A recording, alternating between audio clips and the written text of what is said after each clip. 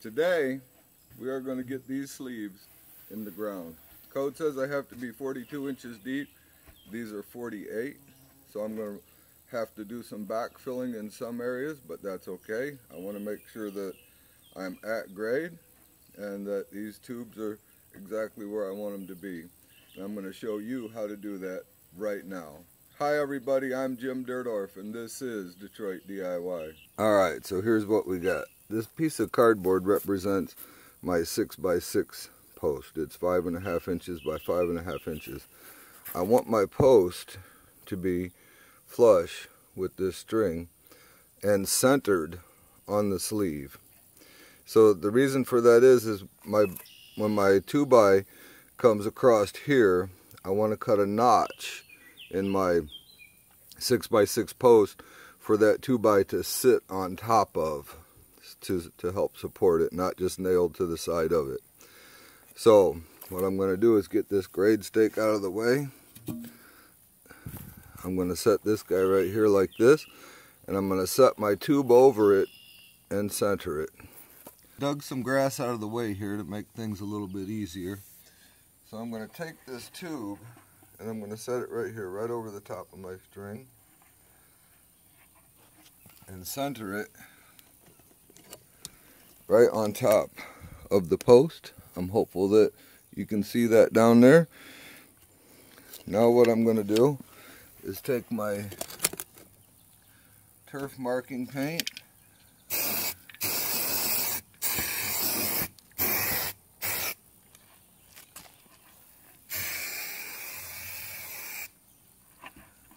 and just like that, that is where I need to dig my post. So there we have it. I'm going to get started on this one and then we'll go through and show you how to set them to grade. I got my first tube set in place and it's to grade. Let's have a look here. As you can see, we are good to go. Our string is just slightly above the tube and I will adjust that before I fill it with cement. But we're really close here and I'll get that adjusted here in a little bit so that I can make sure I'm level off of this one to each additional one. Alright guys, one more thing I want to do before I put this tube in the ground and leave it there. It is going to be a few days before I get the inspection and a week before I get to pour. These tubes are basically useless if they're wet. You can't pour in them if they're wet. So I want to keep these tubes dry, and I'm going to do that by putting them in a trash bag and taping it up. So I'm hopeful that one trash bag will make it to the top, but it won't. So what I'll do is I'll tape it and I'll put a second one over the top and keep these things dry. My only other biggest fear is that they try to float. If it does, it's supposed to rain. Hopefully it's not a lot because I don't want them to float up. Guys, just a little tip here. When you're setting your posts and you have a 6 or 8 inch distance from your string, you'll need to use your level and get it nice and level against the string so that you can move your piece of cardboard right up to your level. That way you know that is exactly where your post is going to be. Then again, we're going to take our tube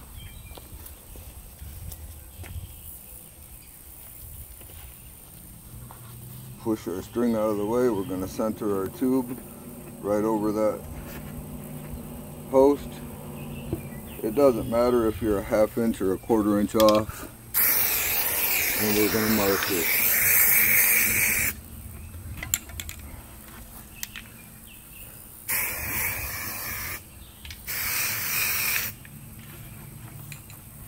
There we have it. That is exactly where that tube needs to be.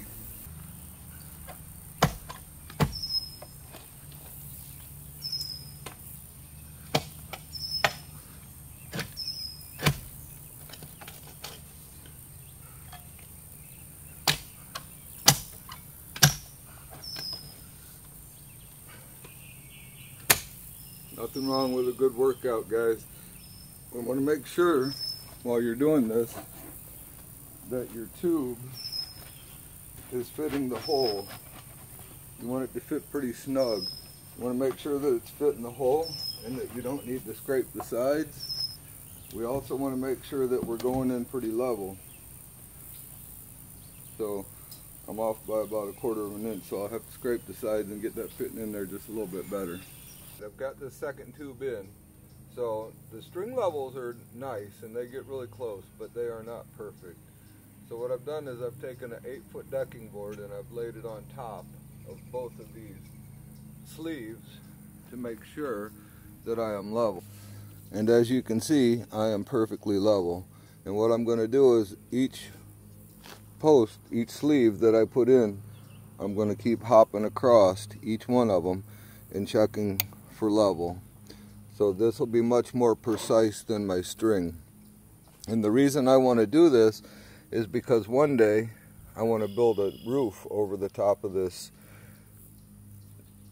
deck, and I'll fill this all into grade and screen in the bottom.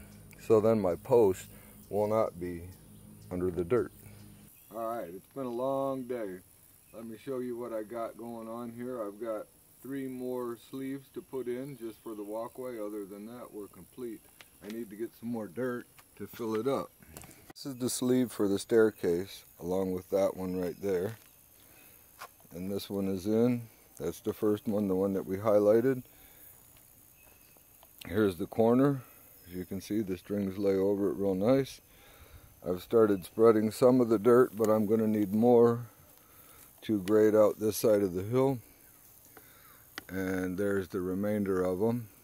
Now my string line level did lie to me a little bit, and I wound up being about 3 inches low over here. You can see where I originally had the string and where it wound up.